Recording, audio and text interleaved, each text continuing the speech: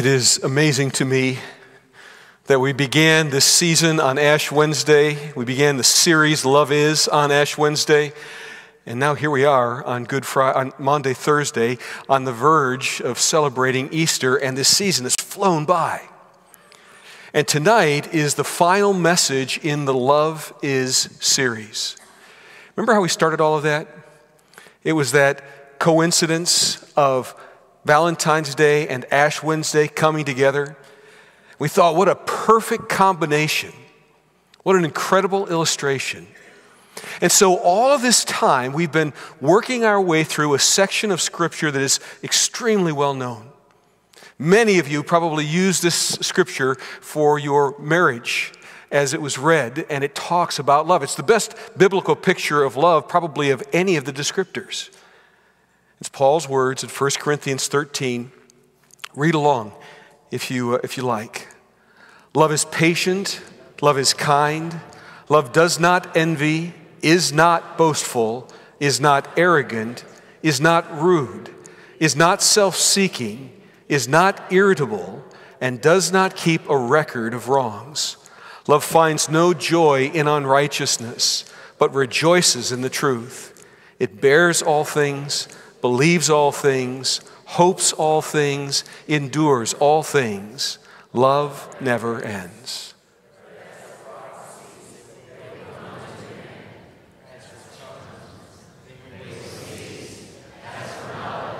It will come to an end.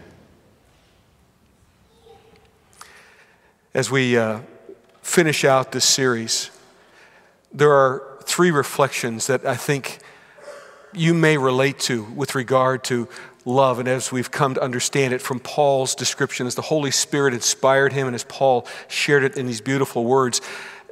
Number one, the characteristics of love. These characteristics that we just read through, these things that describe what love is and what love is not, the characteristics of love count. They matter. You know, sometimes we think about love as being nice, and we think about these characteristics as being nice. Oh, isn't that nice? Well, generally speaking, if something is nice, it doesn't really change things. It may be respected or honored or considered something good, but it doesn't have the power of something that we take seriously. Paul takes these characteristics extremely seriously. And as we've looked at the Scripture, think about it. So love is patient. Well, remember, we took a look at Saul, King Saul, and Saul lost his entire kingdom because he wasn't patient. Love is not envious. Remember, we looked at the whole story, the whole scenario with regard to Jesus' death, his crucifixion. And remember, he was crucified from a human standpoint. He was crucified because of the envy of the religious leaders. Love rejoices with the truth. Remember that story from the life of Joshua? And how it was that Achan took things that didn't belong to him and then concealed them in his tent. He tried to cover it up, pretended like it didn't happen. And the reality is that his lack of truthfulness literally resulted in Achan's death and suffering on the part of Israel. No, the Bible takes these characteristics of love very seriously. So does Paul. The question is, what about you and me? Do we take them seriously? Take them seriously enough to think about the places where we're doing it right and celebrate those, and think about the places where we're falling short, where we're making mistakes, and repent of those. Ask for God's Spirit to help us change our sinful lives. Because the characteristics of love count, and they count in our lives. They count in our loving. Second observation, the characteristics of love challenge. They're a significant challenge. If we're taking it seriously, if we're taking it to heart, if we understand this is what love is to be, and if we're going to love as God has loved us, that we're supposed to live out these characteristics, it becomes challenging because sometimes we don't feel like being patient, but love is patient. Sometimes we're tempted to tell a lie because it seems more convenient than owning up to something. We want to cover our trail. The fact of the matter is, dear friends, we live in a culture where too often love is thought of as a feeling.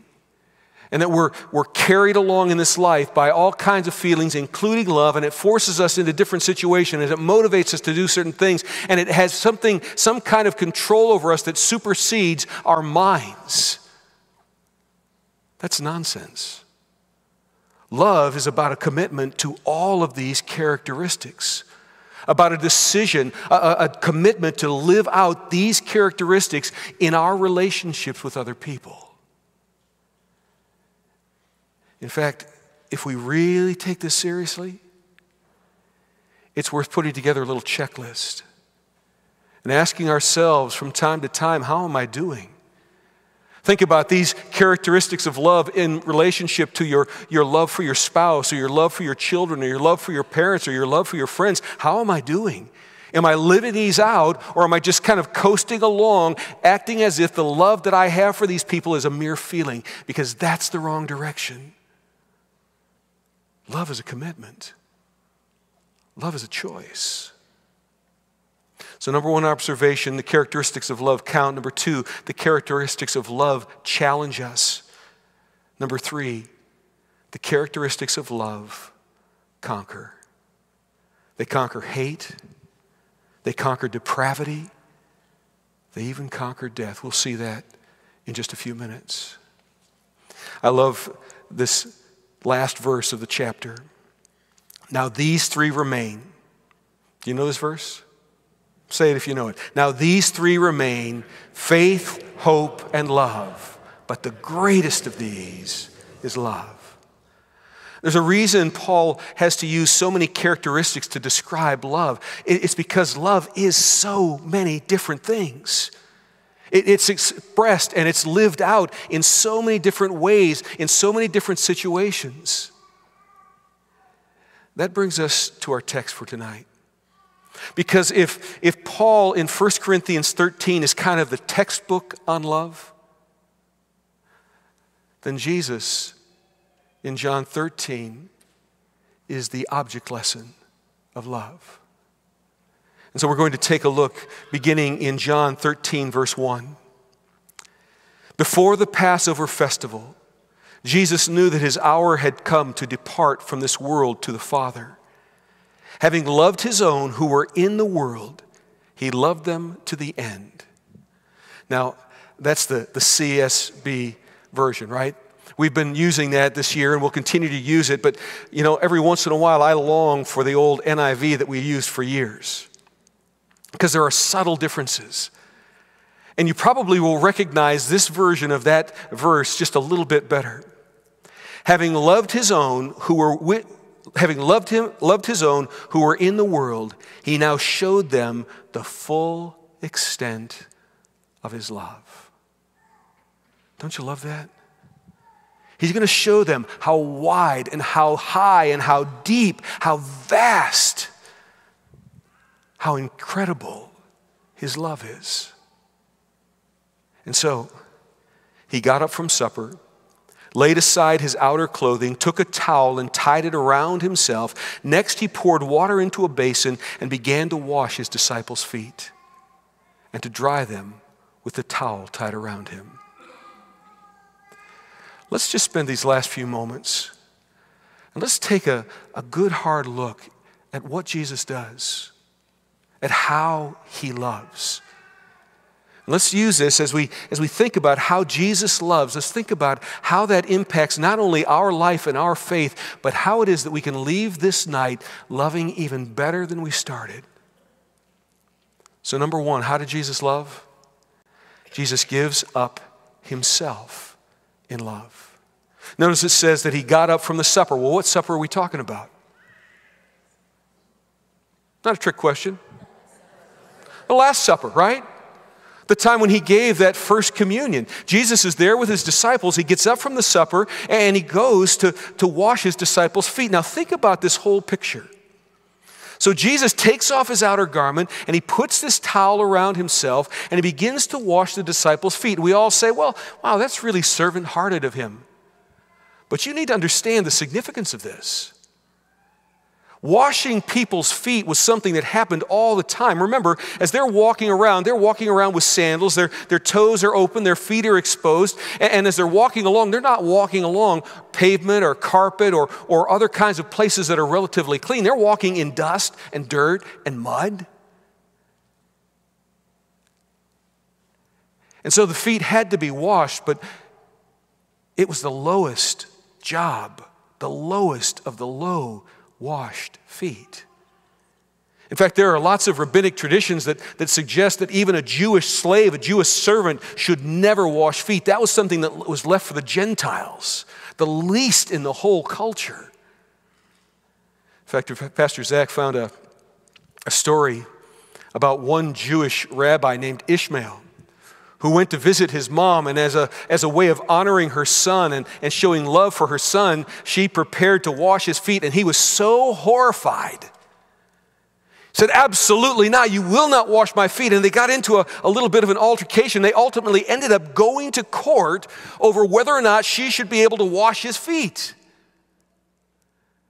And it will come as no surprise to the moms in the crowd that the mom won. But you get the point. This was abhorrent. This was absolutely an indignity. And yet Jesus is washing his disciples' feet. That probably also helps you understand Peter's reaction, right? When it comes time for his feet to be washed by his Lord, his teacher, his rabbi, his Messiah, remember what Peter says? No way. You will never wash my feet. Do you remember what Jesus said? If I don't wash your feet, you have no part with me. You know, it's interesting. I was reading an article earlier. It's an article about a woman who had to undergo a transplant. It's kind of on my mind because one of our dear members is facing a dual organ transplant. In fact, some of you have seen on Facebook, I've asked for prayers and so forth. It's a traumatic thing. It's tender in my heart because my brother Ed has gone through 2 kidney transplants. Well, this dear woman became aware of the fact that she was in stage 4 liver failure. As a surprise, she knew she wasn't feeling well, but she didn't expect that kind of verdict and discovered that she had about 2 months to live. And she needed a liver transplant. That doesn't leave enough time. Usually to find a match, it takes more time than that. But interestingly enough, one of her relatives was working as a seasonal employee, and he was talking about his cousin and talking about her need for this transplant. And this young man, this Marine, heard her talking, volunteered to be tested, found out that he was a match, and without ever having met this woman, without even ever knowing her, gave her 55% of his liver. Pretty amazing, don't you think? But you know what happened? This woman was so taken with the extraordinary generosity, literally to give a part of his body to save her life without knowing her. She was so taken with his generosity that they began to form a relationship. And lo and behold, they fell in love. That relationship got deeper and deeper until ultimately they were married. And I think that's such a beautiful picture of what happens in the Lord's Supper. When Jesus gives himself in love for us, literally, he gives us his body and his blood. He literally comes into us to save us. We desperately need those elements. And he gives them. In fact, that's really when we talk about what's here at the altar, what do we have? Well, if you take a look under the covers, we've got bread and we've got wine, right? But we know and we believe in something called the real presence, that we understand that just beneath the bread and just beneath the wine, just there within it, there's also body and blood. That these elements are at the same time bread and body and wine and blood, and they are held together, and we receive them. and it deepens our relationship. It strengthens our faith, it forgives our sins, it unites us with all believers, but it deepens our relationship in gratitude. We recognize the extraordinary generosity of this Jesus who would give himself in love for you and me. Lesson number 2 that we learn from Jesus is that he gives up his dignity for love. You know, at the end of this service, a significant part of what we will do, while it doesn't take a large amount of time, there's a powerful kind of visual. The pastors and elders and I will strip the altar of all of its paraments, of all of its parts and pieces. And it symbolizes something very powerful, the stripping of Jesus, the stealing of his dignity. That literally he gives all of that for us. You know, when we realize what has happened, it sort of makes me think about a time years ago. How many dads with daughters? Okay. So having sons and daughters, there's a big difference.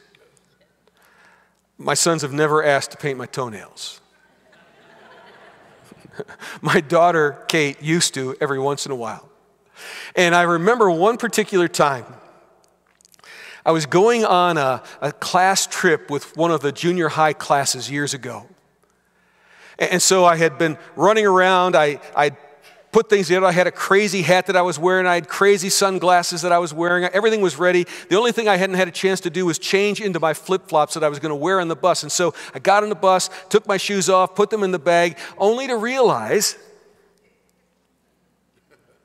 this was Tuesday. On Sunday night, Kate had said, "Dad, can I polish your toes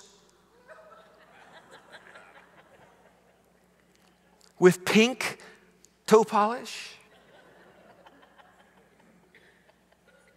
And so there I was, too late to turn back. My feet hanging out for everybody to see. You can imagine those junior high boys, their shock and awe. Yeah. But you know, the funny thing was, I didn't feel embarrassed about it. It actually was kind of a badge of honor. That my daughter loved me enough to want to do that, and I loved her enough to let her do that. You understand, this isn't about indignity for Jesus. This is about his mission. It's about his passion. It is about his unwavering desire to love you and me beyond dignity, to love us to eternal life. In Hebrews 12 it says, "Let us fix our eyes on Jesus, the source and perfecter of our faith. For the joy that lay before him, he endured the cross, despising its shame." So it's saying, for the joy, for the wonderful thing waiting there before him, he endured the cross. So what is that joy? What is that wonderful thing that kept him focused, that kept him on track, that he was looking at and he knew he could go through the suffering and torment of dying on the cross? It was you and me. The joy that was laid out for him was the joy of giving himself completely, surrendering his dignity willingly, so that you and I could have life and life abundant. So Jesus shows his love by giving himself up in love. He shows us his love by giving up his dignity in love. Finally, Jesus shows his love because he gives up his life for love. He literally gives all that he has. You know, if we go back to that same passage that I read to you, having loved his own who were in the world, he now showed them the full extent of his love. We talked about the full extent, the breadth, the height, the depth. That he would give himself literally, that he would give up his dignity literally. But if we go back to the CSB version, it brings out a nuance that I think we should pay attention to. Having loved his own who are in the world, he loved them to the end. What end? His end. Do you remember his words? It is finished. To the end of his mission. But beyond that, into your hands I commit my spirit. And he breathes his last. And he dies. To the end of his life for us. You know, we live in a crazy world. We live in a world where love gets all kinds of bad press and all kinds of confusing press. But when we think about the love of Jesus, the thing that is crystal clear is that the love of Jesus provides a foundation for us, provides a launch pad, provides a safe place to stand in a stormy, frightening, overwhelming, confusing world. Yeah, I was thinking about that in terms of our congregation. You've probably noticed that we've done all kinds of upgrades, trying to make things a little better, trying to improve the lightings, for example, trying to improve the appearance of things, just trying to make the worship experiences as good as we can and making constant improvement.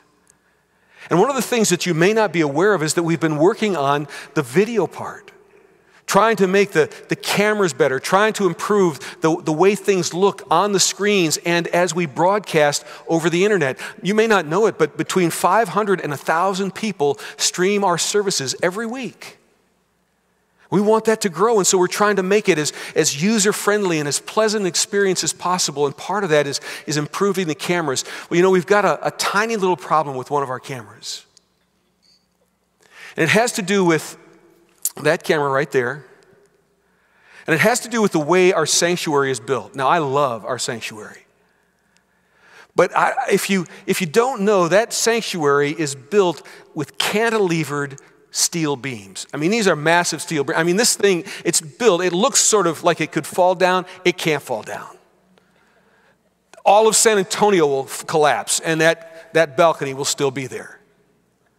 But because of the way it's designed, when there are lots of people in the balcony and they're moving around, and that camera is mounted right on the front of the balcony, guess what happens? If you're up there, it may freak you out. Don't go up there if it's going to freak you out, okay?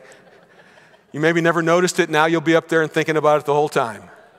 But if you've watched, every once in a while, there's a little shake in the camera.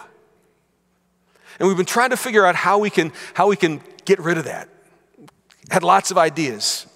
One particular idea that stands out in my mind is that Pastor Zach wanted to install a cable and do like that stadium flyover camera, you know. You have no idea how much I have to watch that guy. But one of the things that we've thought about is mounting it to those pillars. See, the balcony will never fall down, but it'll shake. Those pillars will not shake. Those pillars were like the first thing that was constructed. Those pillars are poured in place concrete, and they are loaded with steel. And the reality is that even if that balcony does fall down, those pillars will stand. Jesus' love is like those pillars. Our world can't shake it. Our sin can't rock it. His love is immovable, and it's absolutely constant for us. Or as it says in Lamentations chapter 3, the steadfast love of the Lord never ceases. When does it stop? Okay, I know it's close to bedtime, but not that close. When does God's love stop? Never. I don't know about you, but I need to remember that. I need to remember that every single day. And in fact, dear friends, that's why 2,000 years later, every time we receive this sacrament, every time we take the body and blood of Jesus, we are reminded that his steadfast love never ceases. It's his steadfast love for you. Let's pray. Heavenly Father, we are grateful that you have a love that is unshakable and immovable, that you are with us in that love always. And tonight, as we prepare our hearts and minds to receive this holy meal, we ask that you would strengthen our faith, to put our trust in you above all other things, above all people, above all resources, above all theories and philosophies, that our trust would be in you above all things. And that you would meet us here in this meal to give us that which we need the most, your love. In Jesus' name we pray. Amen.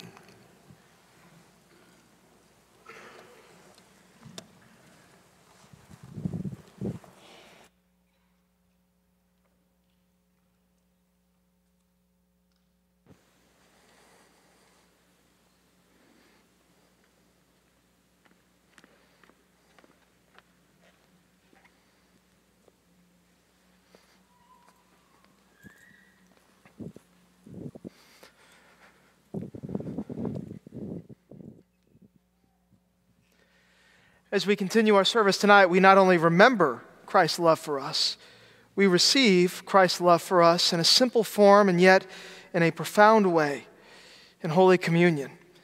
You know, Scripture tells us that when we receive a gift from God, we don't receive it because we're somehow worthy. We're not. We've all sinned and we've all fallen short of God. And so as we come to receive a gift from God, we always come in humility and in repentance. But we also come in faith, knowing that our God is in the business of giving us that which we don't deserve. That's what the cross is all about. And so we receive a precious gift tonight. In, with, and under this bread and this wine, we receive the love of God in the body and the blood of Jesus for the forgiveness of our sins. You know, this name for this meal, communion, it's meant to show us how we are in community with God and with each other. We often call it the family meal of the church. And so we want families to come. If you have a child who hasn't yet been confirmed in the faith, they're welcome to come forward as well. All we ask is they cross their arms like this, and our communion attendants will give them a blessing as they pass by. On the night in which he was betrayed, our Lord Jesus took bread. And when he had given thanks, he broke it. He gave it to his disciples, and he said to them, "Take and eat. This is my body, which is for you. Do this in remembrance of me." Again, after the supper, Christ took the cup, and when he had given thanks, he gave it to his disciples, and he said to them, "Drink of it, all of you. This cup is my blood of the New Testament, which is poured out for you for the forgiveness of all your sins. Do this as often as you drink it in remembrance of me." Welcome to the Lord's table.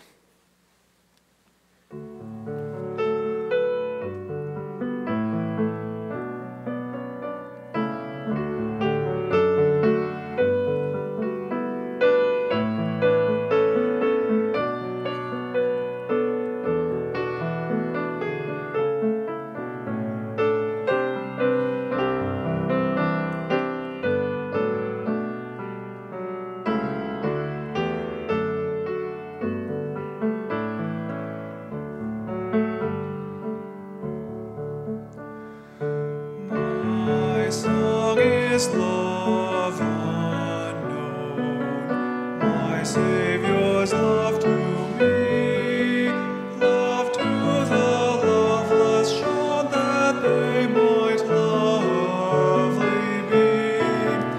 Oh, who am I that for my sake my Lord should take frail flesh and die?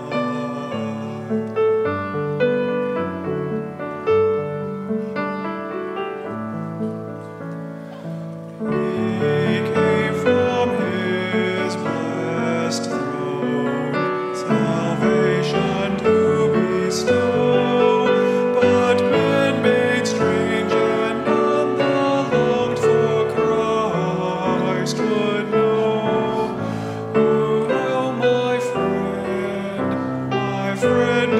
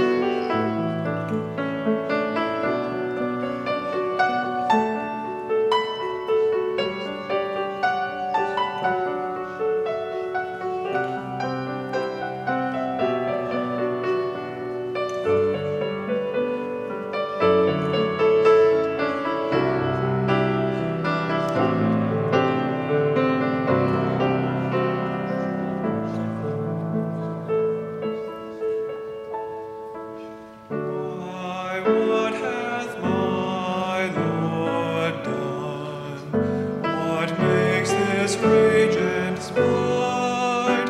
He made the lame to run, he gave the blind their sight.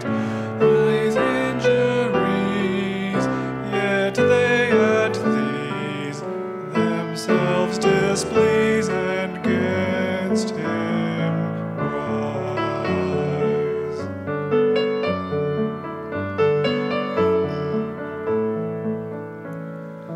In life no house, no home, my Lord on earth might have. In death no friendly tomb, but what a stranger gave. What may I say?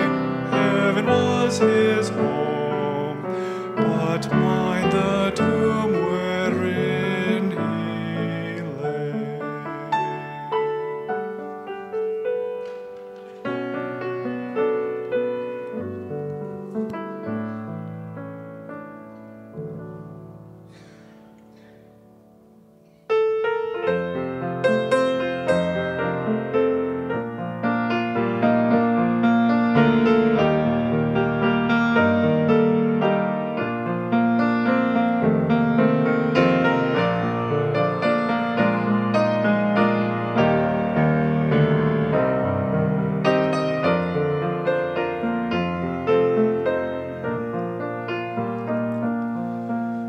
On a hill far away stood an old rugged cross, the emblem of suffering and shame. And I love that old cross, where the dearest and best for a world of lost sinners was slain. So I'll cherish your rugged cross till my trophies at last I lay down. I will cling to the old rugged cross and exchange it someday for a crown. As we continue tonight, we go to God in prayer, and as we do so, I'd invite you to kneel, or you can also remain seated where you are.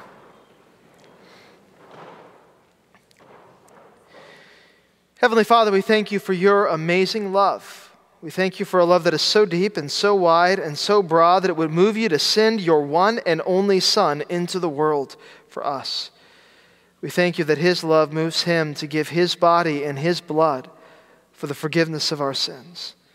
We thank you for that precious gift, and we thank you that we have received that precious gift tonight. Heavenly Father, may we never despise or lose sight of the greatness of your love. You loved us so much that you sent your one and only Son, so that when we believe, we can have forgiveness, life, and salvation. We thank you for that, and we pray in the name of the one who gives us that, your Son, our Savior, Jesus Christ. And now together we pray the prayer that he's taught us. Our Father, who art in heaven, hallowed be thy name. Thy kingdom come, thy will be done, on earth as it is in heaven. Give us this day our daily bread, and forgive us our trespasses, as we forgive those who trespass against us. And lead us not into temptation, but deliver us from evil. For thine is the kingdom, and the power, and the glory, forever and ever. Amen. You may be seated.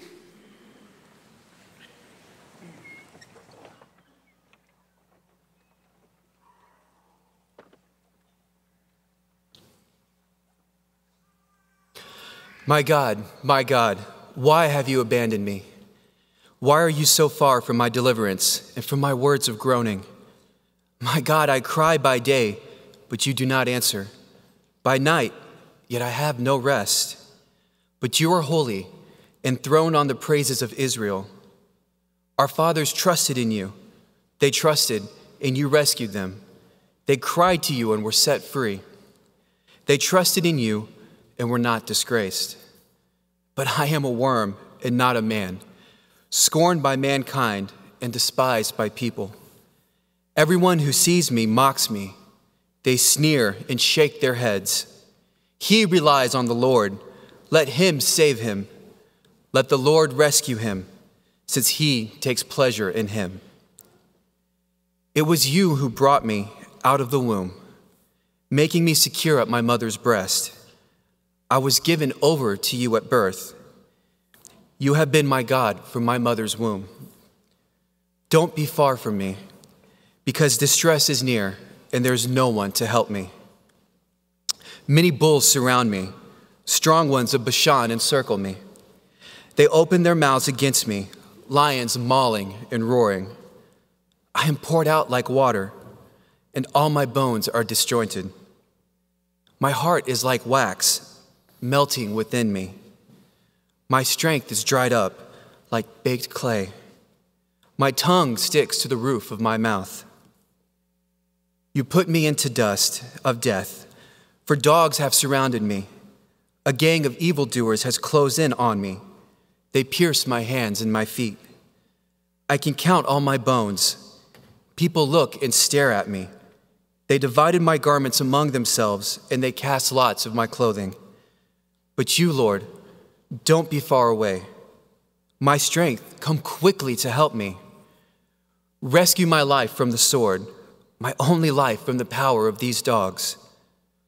Save me from the lion's mouth, from the horns of the wild oxen. You answered me. I will proclaim your name to my brothers and sisters. I will praise you in the assembly. You who fear the Lord, praise him. All you descendants of Jacob, honor him. All you descendants of Israel, revere him. For he has not despised or abhorred the torment of the oppressed. He did not hide his face from him, but listened when he cried to him for help. I will give praise in the great assembly because of you. I will fulfill my vows because of those who fear you. The humble will eat and be satisfied. Those who seek the Lord will praise him. May your hearts live forever. All the ends of the earth will remember and turn to the Lord. All the families and nations will bow down before you. For kingships belong to the Lord, and he rules the nations. All who prosper on earth will eat and bow down. All those who go down to dust will kneel before him, even the one who cannot preserve his life. Their descendants will serve him. The next generation will be told about the Lord. They will come and declare his righteousness. To a people yet to be born, they will declare what he has done.